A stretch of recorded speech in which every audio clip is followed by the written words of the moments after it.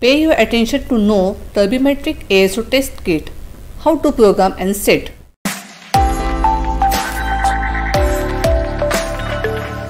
In this video, we will see how to properly program and set Turbidimetric ASO test kit with auto and semi-auto biochemistry analyzer. I have taken the Turbidimetric ASO test kit and PX50 semi-auto biochemistry analyzer, which is manufactured by Perfexn. Before that, we will see its clinical significance, symptoms, and its normal values.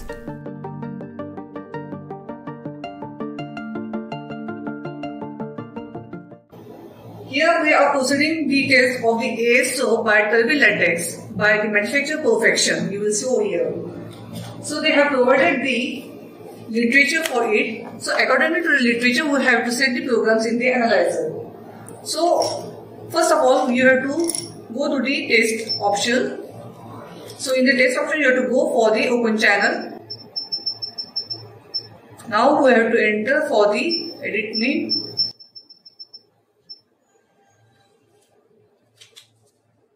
Now press for the edit, go to the parameters, go to the basic option. Now here you will see the general parameters are there to set the programs.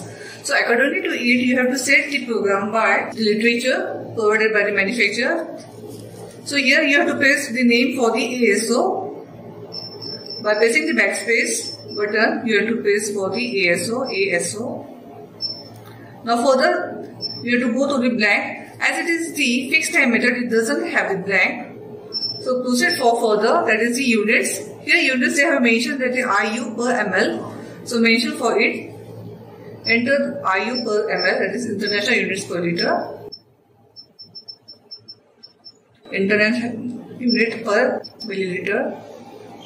Now go for the reagent volume for proceed for the test.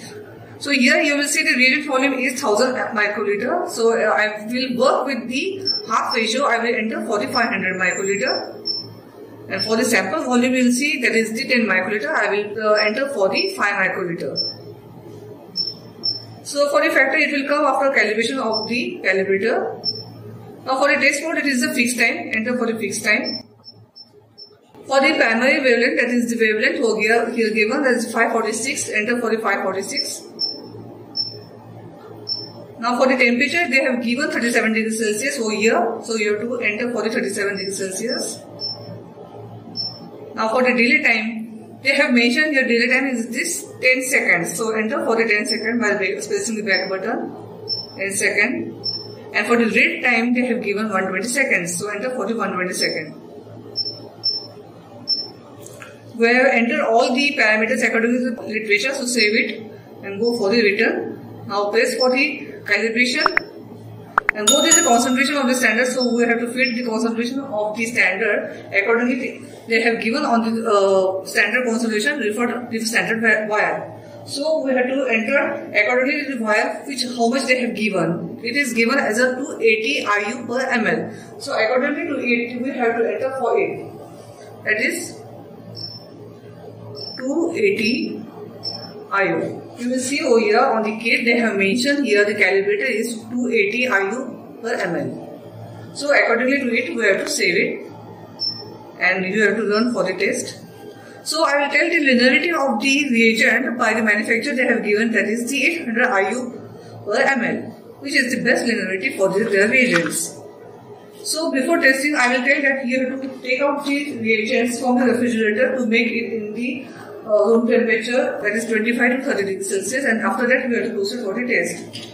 For the procedure I will tell for the requirements.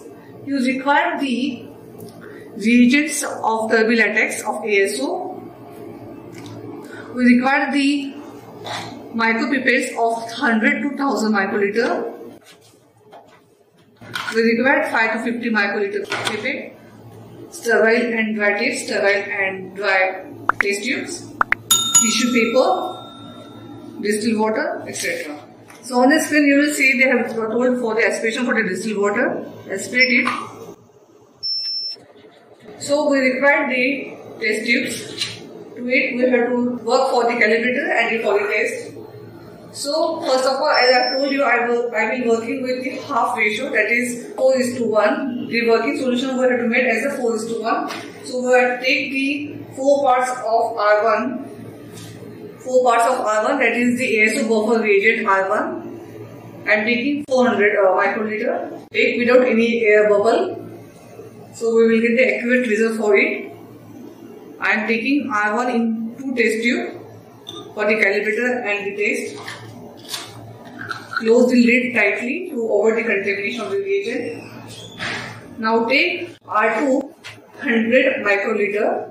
Here I just said for the 100 microliter, I am taking 100 microliter of R2. We have to place it only in the calibrator tube. Before proceeding for the calibration, I will tell that they have given the beneficiary given the calibrator in the powder form. So we have to make the dilution reconcentrate of it by taking 0.5 ml of distilled water. So I am reconcentrating it with the distilled water by taking 0.5 ml means 500 microliter of the distilled water. I made the reconcentrate of the ASO calibrator by adding 0.5 ml of the distilled water. Then I am taking 0.5 ml of standard concentration of the ASO.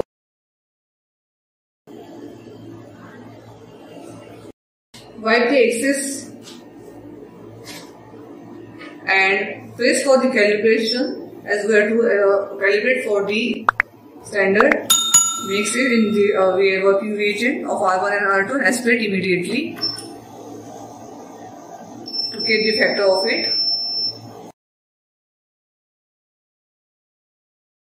Note down the initial OD, that is 0.435, and it is in the increasing phase. On the screen you will see the calibrator result has been displayed, that is the absorbance standard is 0.161 and the factor is 1744.20. So you have to OK for the pressing the enter button. Now we will do the aspiration for the sample. Please note I am working with the standard only as a sample. So previously I told that I have taken the R1 in the insert tube. So I will add R2 to it, that is 100 microliter. I am taking 0.5 of calibrator concentration of 280 IU per ml. I am mixing it in the working solution of R1 and R2. Mix it well and aspirate immediately.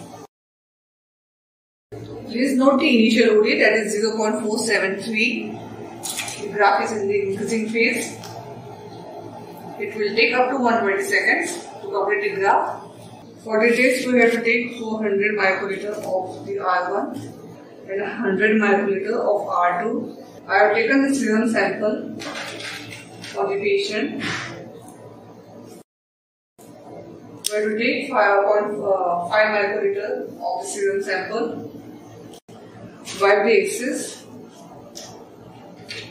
Mix in the working solution of the R1 and R2. Mix it well.